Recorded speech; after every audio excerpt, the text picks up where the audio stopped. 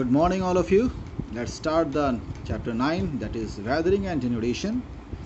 And in this chapter, we are going to see about the detailed explanation about the weathering and denudation, and especially about the weathering. First of all, let's see about the meaning of weathering. What do you mean by the weathering? As the word weathering, as you can see, it suggests it is derived from the word weather. So, one thing from this word, you can understand that this word weathering means the elements of weather which wear away the rock, which breaks the rock into pieces. Well, let's see how it is. So usually there are the elements of weather. What do you mean by the elements of weather? The rain, air, heat, frost and cold, all these things are called the elements of weather. Now usually continuously every day what happens, you can find during the morning what happens, the temperature is cold, and as the day progresses and during the afternoon it becomes very hot, especially in the summer days, and again the night becomes very cold. While the winter season you can find the night becomes very cold. Well, these are the things you can find. The weather condition just changes every time, every day, many times. So continuously with this change of this weather condition, what happens, it affects the rock.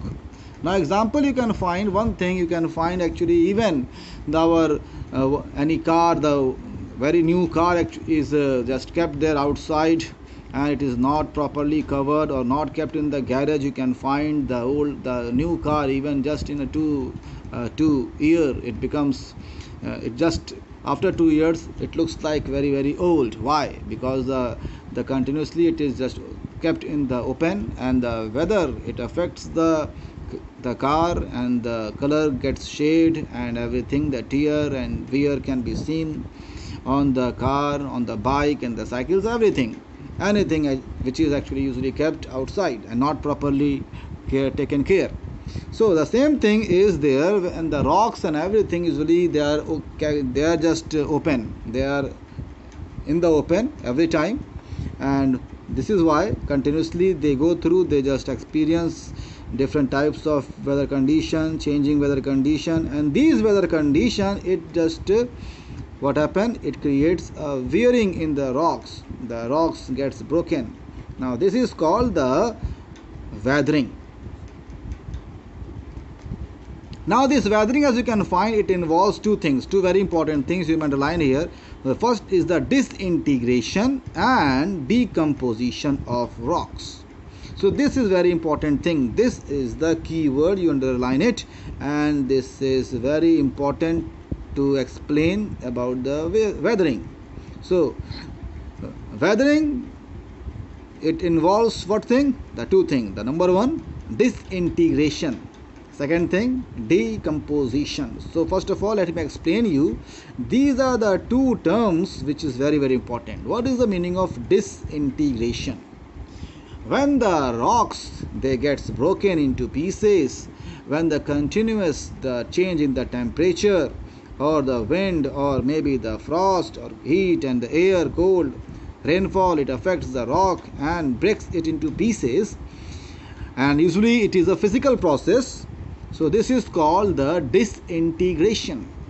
So we can say usually when the rocks get weathered by the mechanical process or the physical process, that is called disintegration. This can be seen in one thing, the mechanical weathering. I will explain you, we are going to see after this the types of weathering. Next is the decomposition. So let me explain you what is the meaning of decomposition. Now usually the word decomposition is used especially for the organic matter when it goes through the process of decomposition, in which the bacteria, it breaks the organic compound in the simple compound that you have studied in biology. But here this is the decomposition of rocks. It's not the same. Now what's happened here in the decomposition of rocks? Now let me just give you one example. Now suppose there is one rock. It is made up of so many things, but there is magnesium oxide or maybe iron oxide. So the both cases, either if it is a magnesium oxide or the ferrous oxide, that is iron. Ferrous is iron. So what happens when this rock comes into the contact of air? Now what happens? The oxide, the magnesium oxide, so the oxygen, this compound, it reacts with the water and the oxygen, and what happens?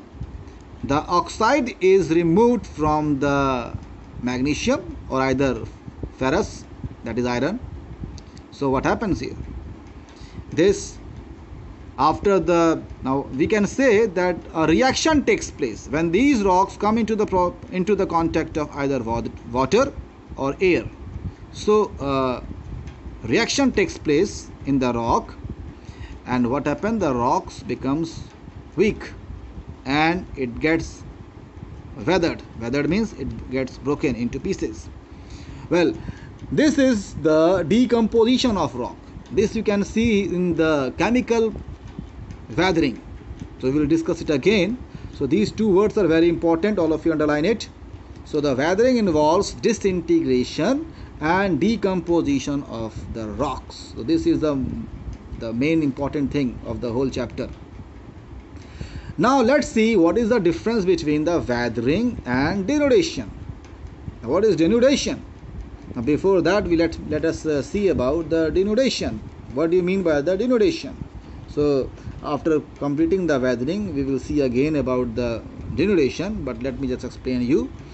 Denudation, actually what happens when the rocks, they are being eroded either by the strong winds or by the running water. So these are called the agents of erosion or glaciers or so many man-made factors. So when the rocks, they get weathered by the running water, suppose let's take an example of running water. During the flood, what happens? Because of the flood, a large area has been destroyed, you can find. Now that is the work of the river, the work of the water, running water. In that, actually the rocks or the different areas, they are get weathered or broken into pieces. They are eroded first of all, and they are carried by the water and they are deposited at some other place. Well, so many things are there. First of all, the erosion, then the transportation of the sediments and deposition of the sediments. So especially it can be put into three categories. The first is the erosion, second is the transportation, and third is the deposition. So this whole process is called denudation. So you can see that denudation is you will find here, the weathering is a static process. Static means it is a slow process and continuous process, and so in one word we can explain it, it is a static process, while denudation is the dynamic process, in which in 1 week or some days you can find the whole area has been destroyed by the flood. So again we are going to see about the denudation, but first of all let's start the weathering. So first is the types of weathering. So you are going to study about the three types of weathering. Usually the weathering can be kept only in two categories, but here the third category also has been formed. So let's see here. The first is the physical or mechanical weathering. As I explained you, the physical and mechanical weathering is usually it occurs due to the which process? And disintegration of rocks. I explained you. So physical and mechanical weathering, that is brought about by the severe agents, means the agents of elements of the weather, that is frost, heat, cold, wind, all these factors, even biotic factors, right? Biotic factors means the man-made and the animal and the plants. So by these all factors, when the rocks are get weathered, that is usually a mechanical process. That is what thing takes place, disintegration of rocks. Second is the chemical weathering, in which the main agent is the rainfall and also the air. So when the rocks, I explained you in what thing it takes place here, decomposition of rocks. So when the rocks, they are exposed to the water, or they come in contact with water, or by air.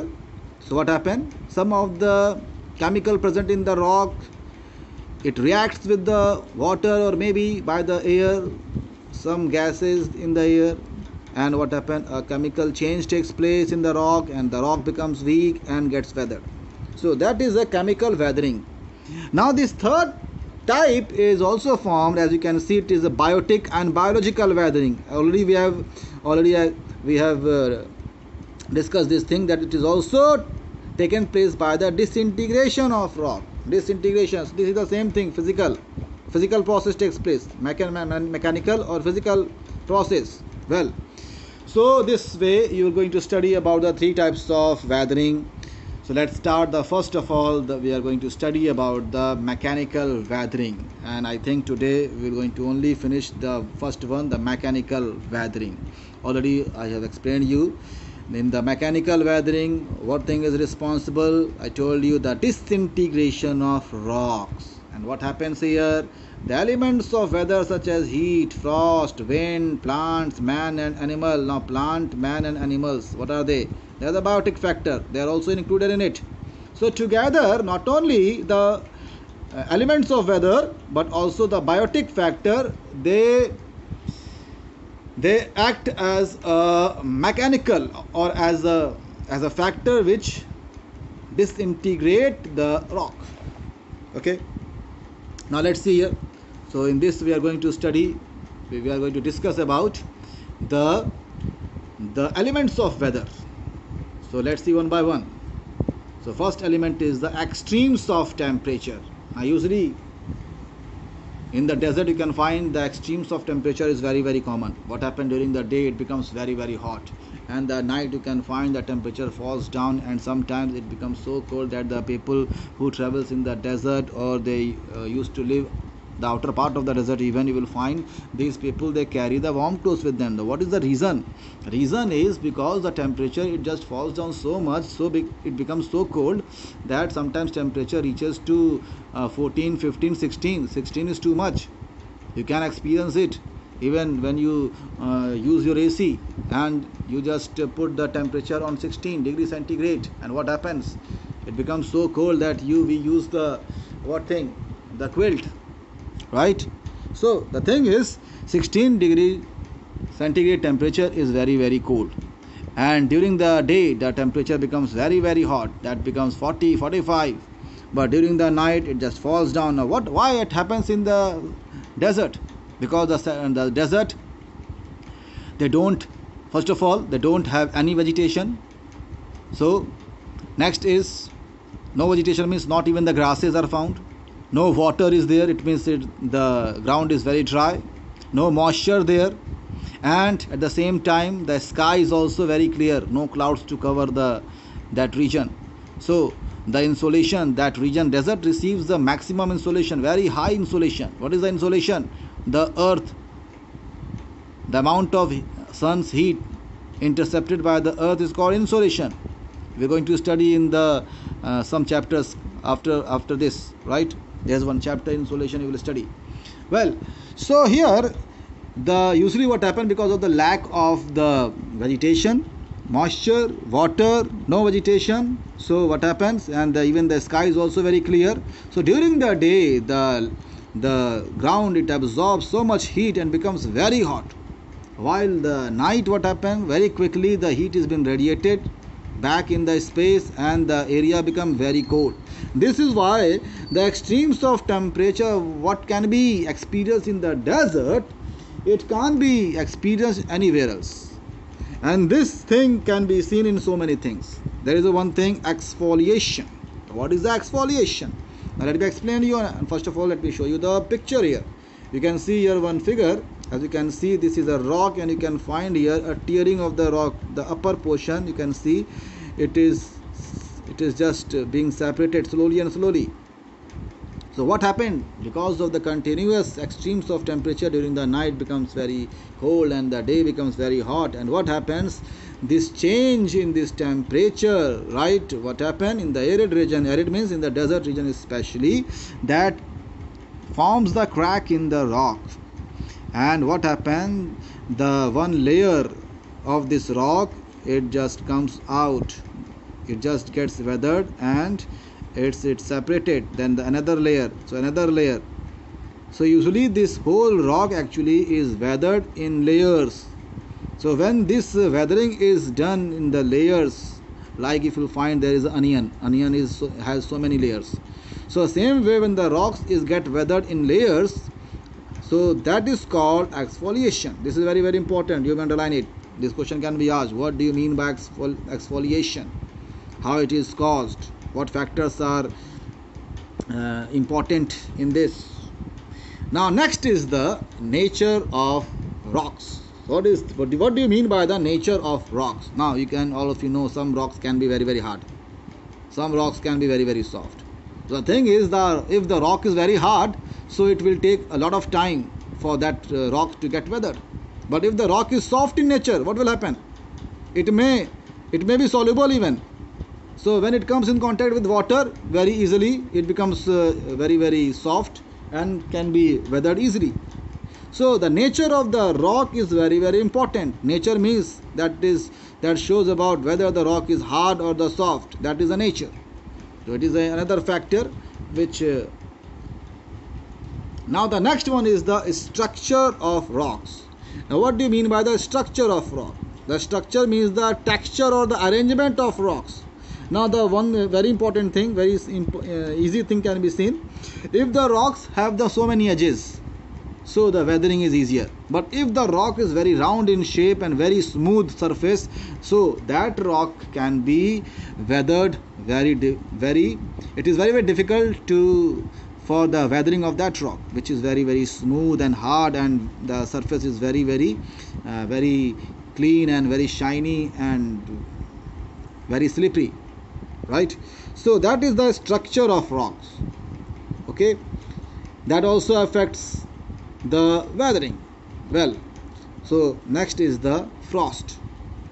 Now how the frost can be a one agent.